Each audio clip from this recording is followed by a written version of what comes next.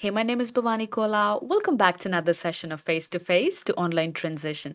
In today's session, we will be looking at how can you use the free OBS software along with Microsoft Whiteboard to record our classroom lectures and give our students the in-class experience. I will be showing you how to change your background, how to customize your windows, how to change your color contrast just in case you don't have enough lighting inside the room, and much more. As you can see, I have customized my latest video for a Christmas background just because it's the holiday season. I am super excited for today's session, and without a further ado, let's go ahead and jump right into it.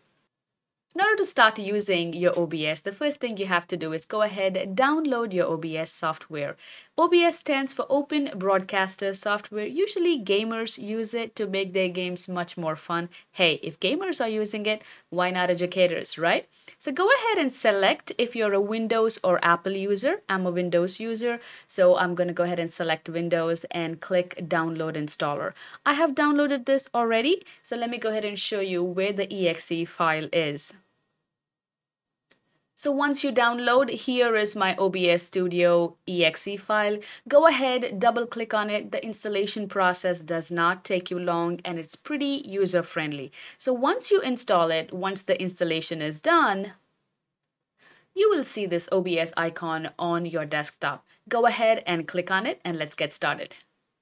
So the first thing you need to do once you have downloaded your OBS is to go ahead and open it and then create a scene. The way OBS works is you will have to create scenes in order for OBS to record what you want it to record.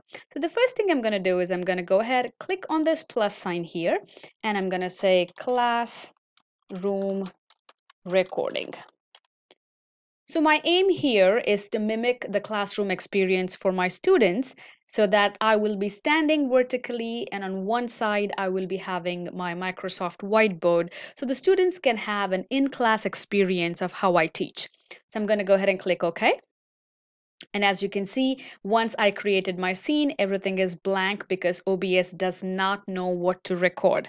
So once this is done, you have to go ahead and define what you want it to record. So I'm going to go ahead and click add. The first thing I want to do is add my video capture device. I'm going to go ahead and click on that. I'm just going to give it a name, video capture device. You can change it to whatever you want. As you can see, here is my webcam, but I want my EOS utility webcam. So here it is, but as you can see, it's tilted. Let's go ahead and fix that. I'm going to click OK, and I'm going to right click on my video capture device. I'm going to transform it, and I'm going to transform to rotate 90 degrees clockwise. So there I have it. But I want it completely filled to the screen, so I'm going to go ahead and drag it. So if you see when I hover over these red lines, my mouse kind of changes shape to two direction. So you will be using that to either increase or decrease or minimize your video. So this is good. I like this. But if you want to go ahead and change the lighting, the brightness, all you have to do is right click. Let me go ahead and do that again. Right click, click on filters. And then here you can see you can add the filters that you want. I'm going to go ahead and do a little bit of color correction. I'm going to click OK. The contrast, let's see. I like that contrast. I like the brightness. And I'm going to click close. And I'm going to right click again, filters. And what I want to do is I want to go ahead and add a color key so that my green screen in the back kind of pops out. I'm going to make the contrast a little bit. So as you can see, it's much greener. I'm going to click, I don't want to close it. So once this is done, what I want to do is I want to add the chroma key so I can use my green screen effect.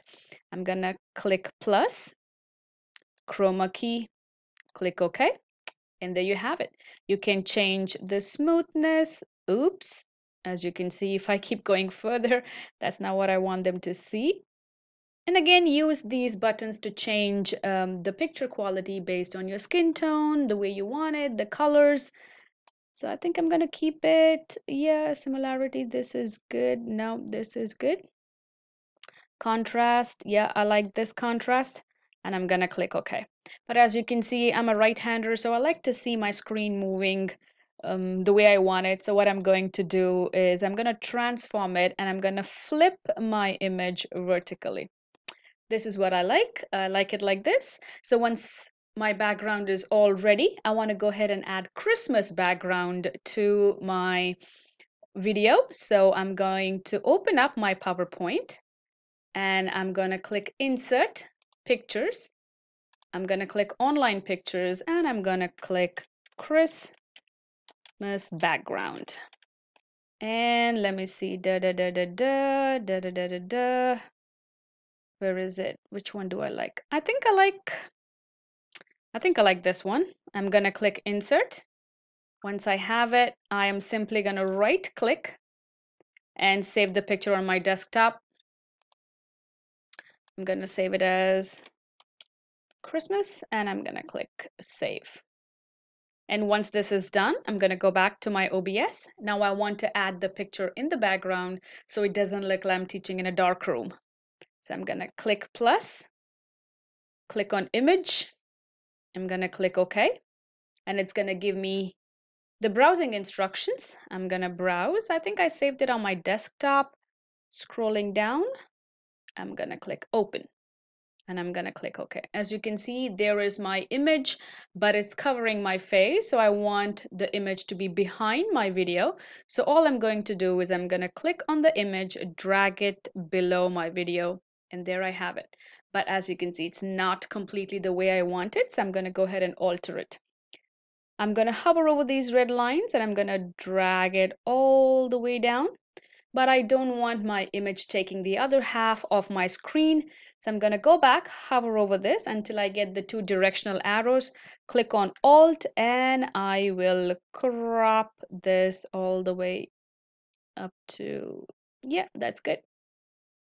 And there I have it. I have my video, the brightness, the contrast is good, the picture in the background is good, everything is good. Now what I need to do is go ahead and add my whiteboard on the right hand side so I kind of have the classroom feel.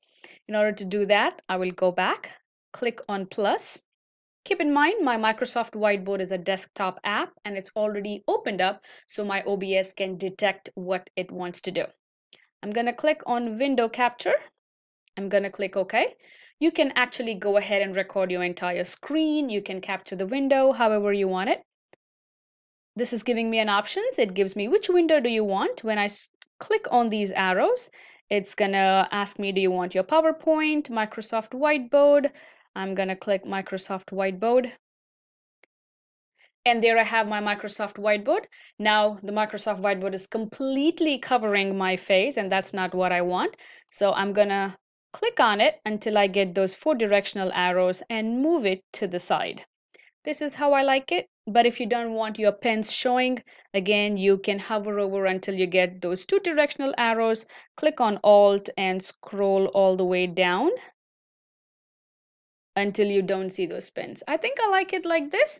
Now what I'm going to do is I'm going to go ahead right on my Microsoft Whiteboard so you can see what's happening. I'm going to go ahead and write something on this one. I'm going to say hello, welcome. And I'm going to start with the problem, just an example. X squared minus 2x minus 5 is equal to 0. I'm going to say, please solve this. Solve this. I kind of like the Microsoft Whiteboard experience better than anything because the pen kind of glides. You have multiple options. But if you want to know more on how to use Microsoft Whiteboard, please click on the link that appears right above on the right-hand side corner now. And I'm going to say, I'm just writing something top of my head so you can get the idea of how you can have the classroom experience along with your students. But if you want to go ahead and add PDFs to your Microsoft Whiteboard, you can do that. I'm simply going to go ahead and give you an example. I'm going to add a PDF document. I'm just going to insert one page. And here I have my page. I'm going to expand it and I'm going to set it as a background. And then if you want to solve this problem, you can go ahead finding the median. You'll have to arrange everything. So starting from the minimum number, 13, so on and so forth. So you have a complete understanding of how this is done. So you get the idea. And then there you go, check mark 1, check mark 2. So you will be having an eye contact with your student along with having your whiteboard on the side. I kind of like this, and when I take a feedback from my students, they like this better. They feel that we are mimicking a classroom experience. Now let's go back to our OBS and stop recording. So once the recording is done, it will automatically render it and have it available to you. So let's go ahead and see where to find those recordings. You simply click on File, Show Recording, and here is the recording that I have just recorded. But keep in mind, this is an MKV file, but you want it in MP4. So it's very easy to convert this. All you have to do is go to your file, remux your recordings, go ahead, click on these three ellipses, pick the file that you want to remux, and click Open and click Remux. And within a second, your file will be remixed. Let's go back into the folder. And here you have your MP4 file. You can either download it, upload it to your YouTube, to your LMS, do whatever you want with it. I hope you enjoyed this video. I hope you learned something new today. If you did, please make sure you like, subscribe, and if you think it's worth sharing, please go ahead and do so. There could be an educator who is really missing that in-class experience. And always remember, happy teaching, and please take care of yourself.